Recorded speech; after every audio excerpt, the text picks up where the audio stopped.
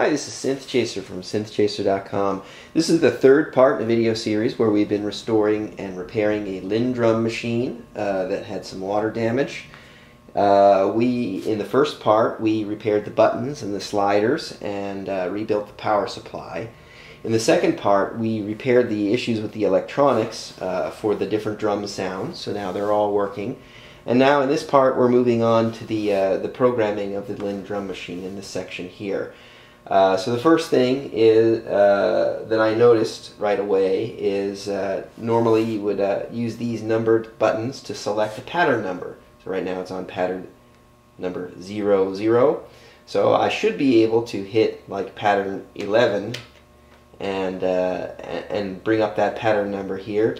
But these numbered buttons don't seem to be getting a response from the machine.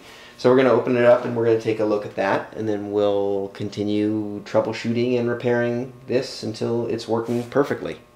So looking into why the pattern number always displays 0, I recorded a pattern on program 11, as you can hear here. And I'm going to now jump to 22, so I'm going to press 22, and I'm going to hit play, and it beeps because there's nothing in memory at 22. If I go back to 11, so I'm pressing 11 but nothing's showing up there on the pattern number, and I press play, I get the pattern that I recorded. So this tells me that the key scanning is working correctly, the CPU is getting the program number, it's just a display issue. So let's open this up and take a look at why it might be having this display issue. So now we know the CPU is getting the correct program number, and we're pretty sure that this is just a display issue. I'm turning my attention now to the CPU output section. In particular, there's a line that enables the output strobe. So when the display needs to change, the output strobe goes low, and then data is loaded into this display. So I'm monitoring this now, and right now it's high, and this needs to go low in order for to change the display state. So I'm going to press a program button.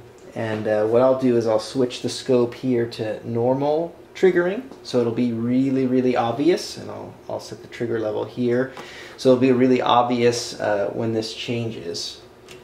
And I'll press one of the buttons numbered 1 to 7, and you can see here that there's this little blips. So that is the CPU telling the display section to update the display. So at that point it should read the data bus and the address bus and determine what number to load into which display. So the CPU is correctly notifying the output section that it needs to change the display. So I'm probing the output now of the same chip that I just probed the input of. This is a 74LS138.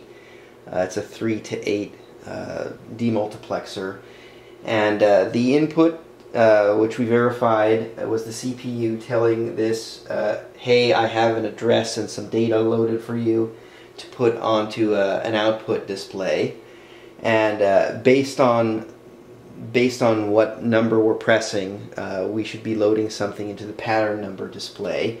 So now I'm probing the output to that, which is normally low, and when it goes high, it basically feeds the clock of a flip-flop or a latch, which then takes the data from the data lines and loads it into that latch, which is then displayed on the LED display.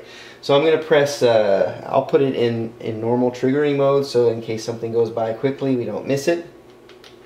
But I am pressing the numbers, and the clock for that latch is never going high. So most likely this 74LS138 is bad. If not that, then the flip-flop. But my first guess is going to be this demultiplexer. So with that chip now replaced, we're ready to turn it on and see if we made any progress. And the pattern number is showing up as 1 instead of 00, so that's a good sign. So let's try. Well, it shouldn't be 1 because there's no 0. There's no 0 here as an option, so it should be 11 to 77. So if I try hitting 11, it puts 0, 1. If I try 12, it's 0, 2, and so on. If I try, let's say 21, that works. 22, 23, 24.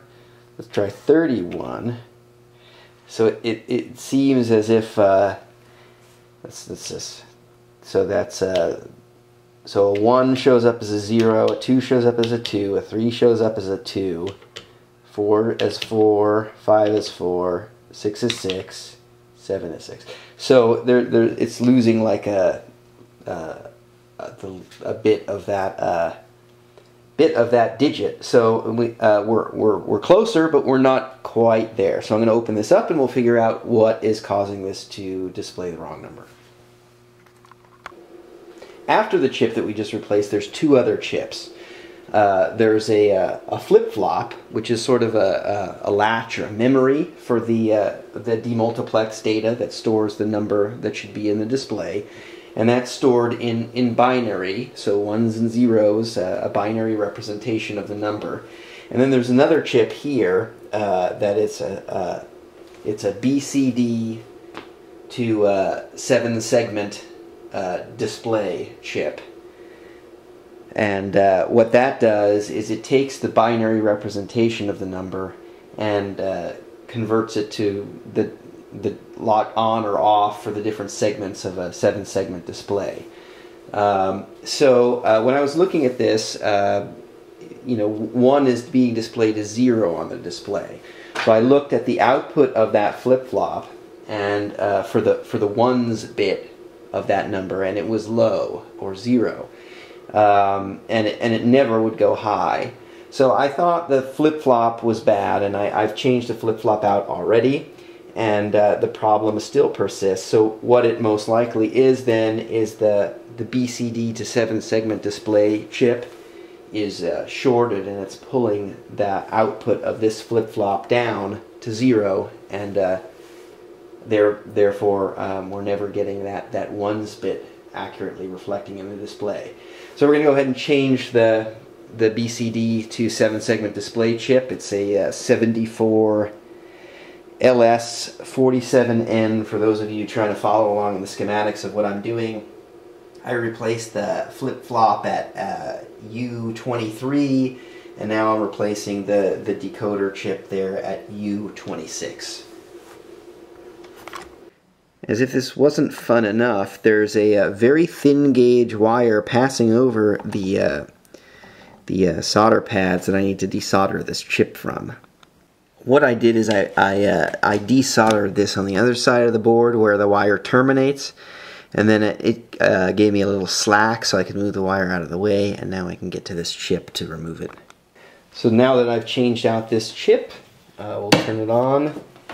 And it starts up with pattern 11 instead of pattern 01, even though it really was on 11 before it was showing 01. So let's test all the numbers and make sure that this 10's display is correct. So we have 11, 22, 33, 44, 55, 66, 77. So we've resolved this display issue by changing out 2 bad ICs. So now what I'm going to do is I'm going to go through the functionality of the drum machine and make sure that I can record patterns and songs. Also I'm going to put some batteries in and make sure that the memory there is working as well.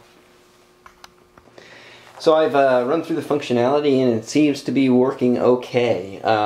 So I can create patterns. So I created some pretty sad excuses for patterns here on 51, 52, and 53. So here's 51.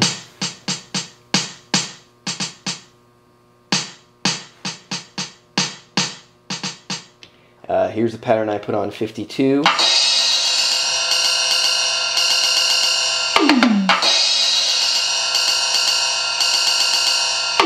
can adjust the tempo.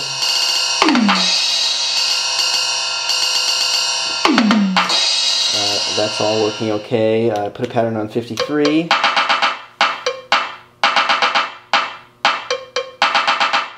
And then I can switch over to song mode, and I've created a 6-step song out of those 3 patterns, and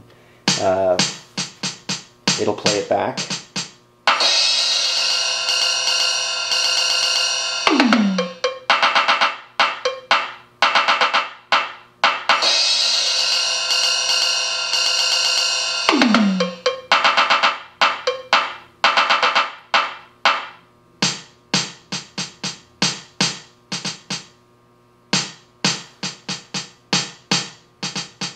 So don't laugh at my my bad drum machine programming skills, but I'm better at fixing them than I am at making music with them. But it looks like the LinnDrum is back to life, and it can be put to good use by someone who knows how to make good music with it. So this is Synthchaser saying thanks for watching, and I hope you enjoyed this video series on the repair of the LinnDrum. Bye.